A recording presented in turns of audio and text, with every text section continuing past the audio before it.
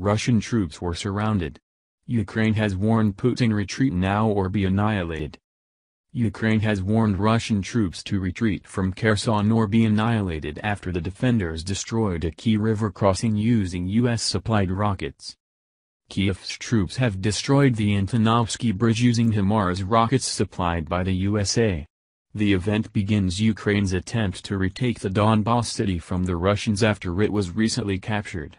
The destruction of the bridge over the Dnipro River is a huge blow to President Vladimir Putin's troops bringing supplies and reinforcements. A Ukrainian official said, Ukraine's Kherson counteroffensive is now gathering pace. As with so many wars, one central part of the campaign is boiling down to a race to seize and destroy bridges. The Ukrainian Defense Ministry warned Russian occupiers in Kherson to retreat or be annihilated in a post on Twitter, saying the choice is theirs. Mikhailo Podolyak, an advisor to President Volodymyr Zelensky, wrote on Twitter, occupiers should learn how to swim across the Dnipro River. Or, they should leave Kherson while it is still possible. There may not be a third warning. Russia casualties top 75,000 as Ukraine hits Putin in teeth and gears up for final blow.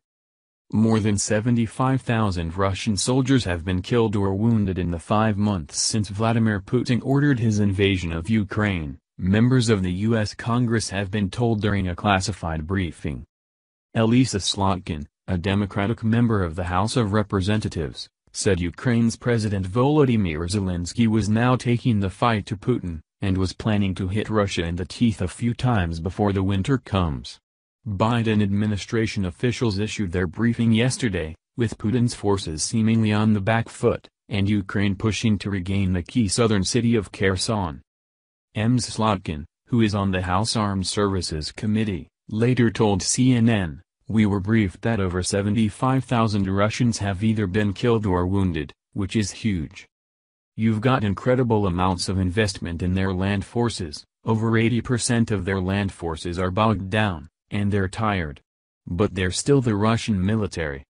She added, the sort of main conversation in the briefing was, what more we can and should be doing for the Ukrainians, literally in the next 3 to 6 weeks, very urgently.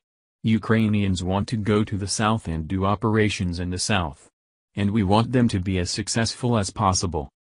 I think that what we heard very firmly from President Zelensky and reinforced today is that the Ukrainians really want to hit Russia in the teeth a few times before the winter comes, put them in the best position possible, particularly hitting them down south.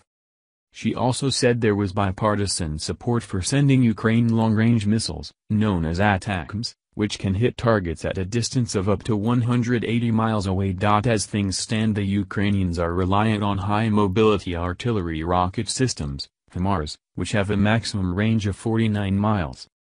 Hours before the briefing, Ms. Slotkin shared details of her trip to Ukraine last weekend on social media, tweeting, "During my trip to Ukraine this weekend, President Zelensky discussed the big impact U.S.-made HIMARS have had in the conflict.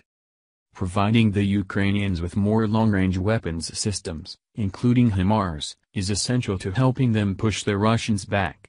Speaking about Russia's onslaught on Ukraine's capital in the early days of the war, she added, "The Mayor Irpin showed us the destruction.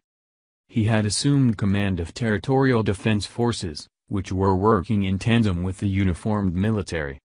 They took heavy losses there, 50 military and 38 volunteers. But because of their sacrifice, Kyiv remained free." She said, "Seeing the destruction up close and hearing the pain in the voices of regular people who live in Irpin was a powerful reminder of why our support matters. The Russians' brutality was worse than I had anticipated, and it is not something that I will forget." A separate briefing on the situation in Ukraine for the U.S. Senate, also due to be held yesterday, has been rescheduled for a later date. Speaking to Aspen Security Forum last week, M16 Chief Richard Moore predicted Russia was on the verge of running out of steam due to a shortage of manpower. Ukraine is widely believed to be planning a major counteroffensive in the south of the country.